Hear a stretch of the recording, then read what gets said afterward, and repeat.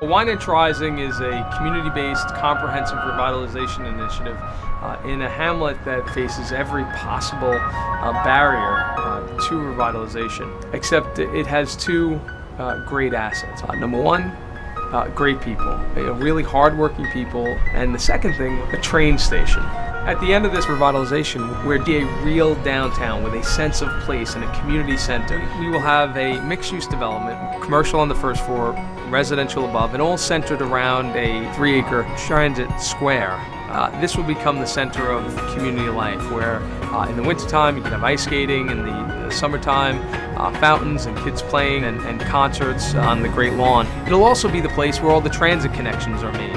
You have the train station, you have the pull-offs for buses. Creating a new downtown with a sense of place and new job opportunities and an expanded tax base, of course, is going to help everybody. But we wanted to go beyond that. And so with this development, we opened a resource center about 2 years ago, and we've been providing training to existing residents for real job and career opportunities. And so we will provide the developer with the people who are ready and trained to do this work. And so it's not just about building new buildings, it's helping to change lives within the community. It's taken 10 years of hard work and dedication, not only from the community, but from the town and other levels of government that have been very supportive. You know, when you do a focused effort like this, you have the opportunity to not only help lift up a community and change lives in a community, but do it in a way that benefits the broader town and region as a whole.